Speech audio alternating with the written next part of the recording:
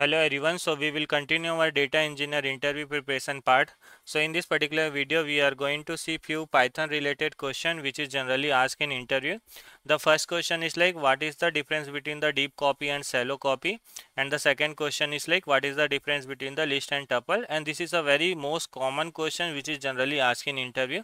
So you should know about what is deep copy, shallow copy, so that we are going to understand. So let's start with the first question. What is the difference between the deep copy and shallow copy? So what is a shallow copy? It will create a new object, but it will refer the original object only for the nested element.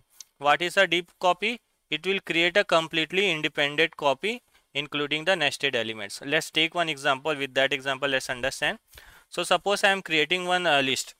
Let's take a simple example. I am creating one list 1, 2 and 3.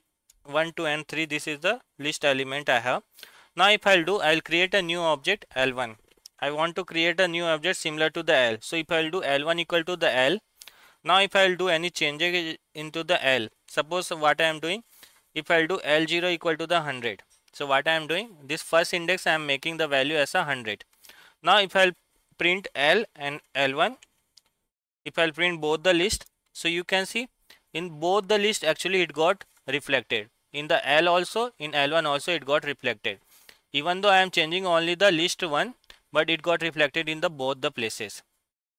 So whenever you will use a equal, you always have to remember if you will change into the first, it will also change into the another also whenever you are doing a copy like this, because both the things are pointing to the same memory location. Now we have a two things. With the help of that we can do a proper copy. One is the shallow copy, and the second is the deep copy. So what is a shallow copy?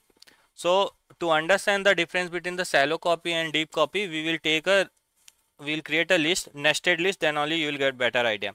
So suppose I am creating one nested list. I have a 1, 2, 3 and I have a 2, 3, 4.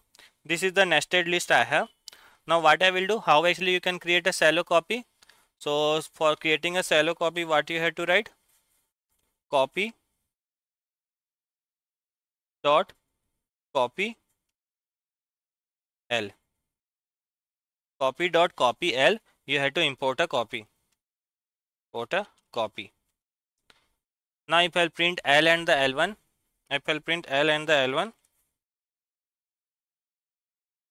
it's copy dot copy. You can see both the list are same, right? This is the first list and this is the second list. Both the list are same. With the help of the shallow copy, we are able to copy. Now what I will do, I will try to change into the first list. So if I'll do L0, 0, the first element I am making as 100. So this is the first element I am making as 100. Now if I'll do this, so you can see in the both the list actually it got reflected, because whenever you have a nested element, whenever you have a nested list, and if you are using a shallow copy, so in this case what will happen, it will create a new object, but it will refer the original objects only in the case of the nested, and both will point to the same memory location. So that is a shallow copy. Now let's see in the case of the deep copy how actually it is happening. Deep copy. So what actually for the deep copy, what you have to write? Copy dot deep copy you have to write. Now if I'll execute the same command, I created the new list with the help of the deep copy. I'm changing only the first list. You can see it got changed only in the first list. It didn't got changed into the second list. So that is the deep copy. So whenever you will create a deep copy, it will create a completely independent copy, including the nested element.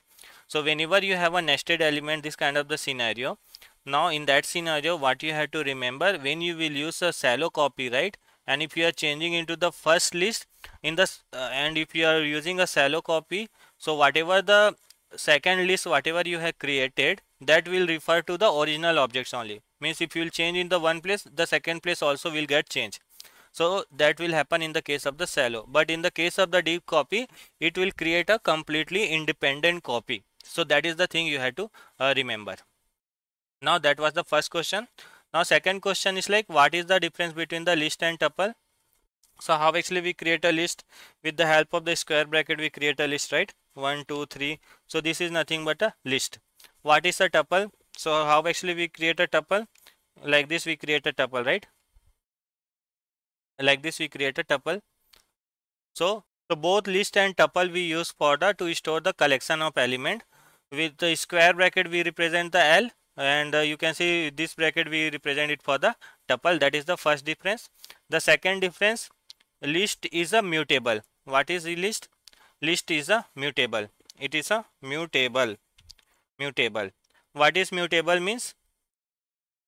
Mutable means if you will change anything into the list. Suppose I will do L dot append and 5, and if I'll print L, you can see 5 got appended into the list. Means whatever the list you have created, you can change that list anytime. But if you will perform the same operation here, a dot append 4, this will not work, because in the case of the tuple, it is a immutable. It is a immutable. Immutable means you can't change any list. Once you will create a list, you can't change the value in the list. So that is the difference. The main difference is like list is a mutable, you can change anytime, but tuple is a immutable, you can't change once you create that. Now when to use a list and tuple? When you need a dynamic collection with frequent update, modification or append, then you go for the list. When you have to use a tuple, when you need a fixed read-only collection or want to use the data as a dictionary, then you go for the tuple. So what is the difference between the list and tuple? List we represent with the square bracket, and list is a mutable which you can change that, and whenever you need a dynamic collection with a frequent update, you go for the list. Now what is the tuple? We represent with the bracket. In a tuple, it is immutable, you can't change once you create that, and whenever you need a fixed read-only collection, then you go for the tuple. So that is the difference you have to remember. I hope you got the idea.